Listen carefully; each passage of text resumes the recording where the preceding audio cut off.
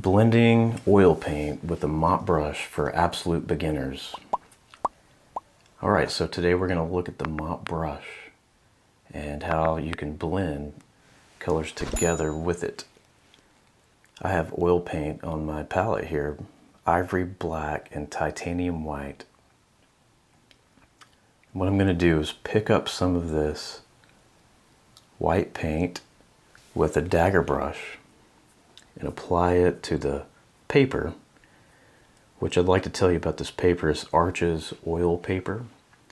It has a special sizing on it that allows you to oil paint on it, and it's archival. It'll last for years because that chemical protects the paper from the oil paint, because normally oil paint would degrade the paper quality over time like it would canvas or linen, and canvas or linen has gesso applied to it. So I'm painting on this scratch piece of Arches oil painting paper. Alright, so right next to the white oil paint, we're going to apply the black. I didn't even bother cleaning my brush because we're just going to blend these two together. And I'm not worried about the outcome with this. It's just an exercise in blending. So the way you hold this brush to get a greater range of motion is by the tip. And I mean, if you held it like this, you can blend. That's how you would maybe instinctually want to blend, but I encourage you to hold it like this because you can be really light.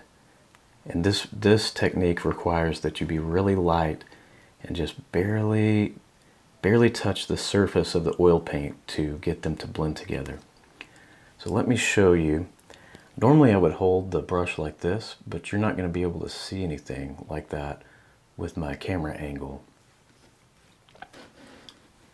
So I'm going to hold it at an angle so you can see what's happening. And I'm just going to drag some of the black paint into the white paint at a 45-degree angle. Now I'm going to go the other way and drag more of that paint in. So now I can just wipe off the brush to clean it a little bit. If you had a paper towel, that would work better. I didn't prepare properly, so I'm just wiping it on the palette. So now I'm just going to lightly dust over the areas where I cross-hatched and drag that black into the white. I'm just barely touching it. And holding the brush this way allows me to do this almost like crime scene investigation where you're trying to find fingerprints. It's like dusting for fingerprints. That's how light of pressure that I'm applying.